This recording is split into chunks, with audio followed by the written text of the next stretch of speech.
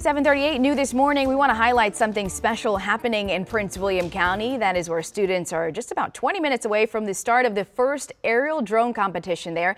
This is all happening at Unity Reed High School. Jerome Hruska is the head of the robotics at Unity Reed, joining us live this morning to talk about this. Good morning. We appreciate you being with us. Walk us through what is happening today. This is a huge competition, 28 teams. That's right, 28 teams are going to be here at Unity Reed today.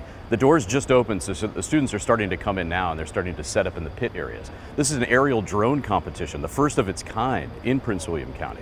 Those 28 teams come from Virginia, DC, West Virginia, and they're all competing today to try to get to the next level, which is a regional event, and then maybe on to nationals after that.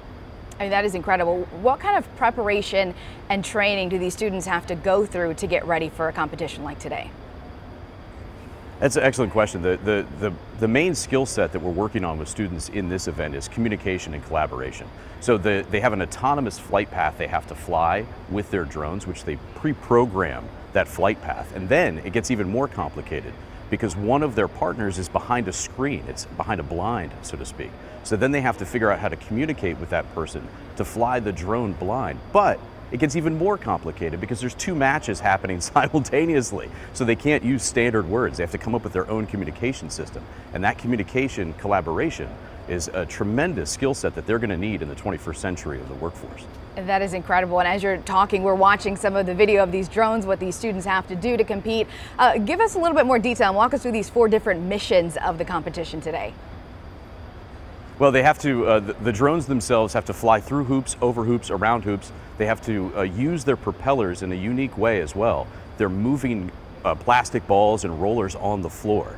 They don't actually pick anything up, they just use the air from the drone to move things around. And then they have to park in a very specific spot. And all this is done teamwork-wise, but there's multiple drones flying around simultaneously. So they gotta watch out for each other, they gotta talk to each other. It's pretty intense. That is incredible. We know that drones, robotics, they're used in so many aspects of our lives today, from construction to space exploration. Talk about the opportunities for students that this opens up down the road and what future jobs this could really set them up for.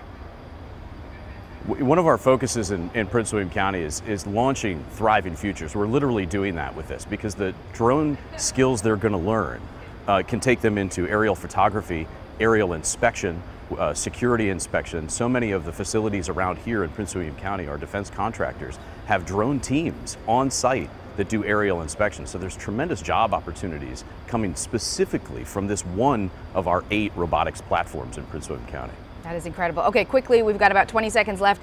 Details on where people can come out if they want to show support to the students today.